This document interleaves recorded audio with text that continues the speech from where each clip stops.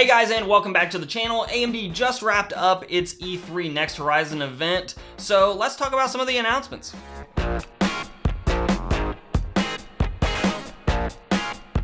Now, of course, the big announcement came right at the end of the E3 Next Horizon event from AMD, and that was the announcement of the 16-core, 32-thread 3950X. This is on the mainstream platform, which will be the X570 platform from AMD. It is a Ryzen 3000 chip, and the leak that I mentioned in my last video, the slide that was leaked, is completely accurate. I'll just go ahead and throw that up here. But the clocks are accurate. It's $750, and it is coming in September. So now there's this big decision to make. If you're looking forward to Ryzen 3000 and you want the best of the best, do you get the 12 core now and then upgrade in September? Do you get the 12 core now and just be happy and ignore the 16 core? Because after all, we're talking $250 for only 4 extra cores. Or do you just hold off a little while longer? And that's kind of my recommendation if you already have a system that you're happy with and you want to upgrade to Ryzen 3000, but you want the best of the best. I would just hold off until September because frankly, it's a couple extra months, but then you get your full 16 cores and you don't have any sort of regret, because if you're the best of the best type of person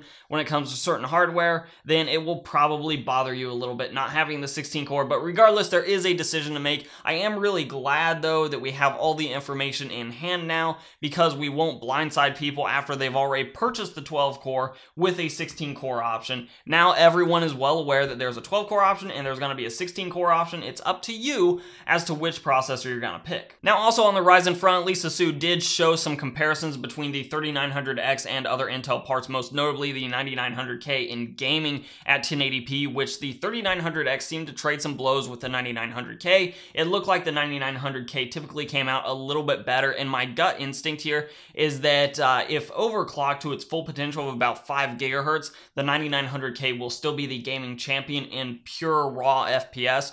But then AMD did do something that sheds some more light as to why you might want to jump for the 12 core instead, considering they're both about the same price. And that is that if you are streaming and gaming at the same time using the 3900X, it looks like you're going to get a much better quality out of your stream than you would with the 9900K, mostly because you can turn that quality preset to something much slower, whereas the 9900K was unable to keep up. And then on the GPU front, we did see quite a bit from Navi. We saw the 5700 XT and the 5700 launched, or at least announced. They actually launch on July 7th as well. The 5700 XT is going to compete against the RTX 2070, though at a significantly lower price at about $450 at launch. Of course, that all depends on how available they actually are at launch, but in the charts that AMD was showing, it does perform very favorable. That is, the 5700 XT does perform very favorably compared to the RTX 2070. Obviously, if ray tracing is important to you though,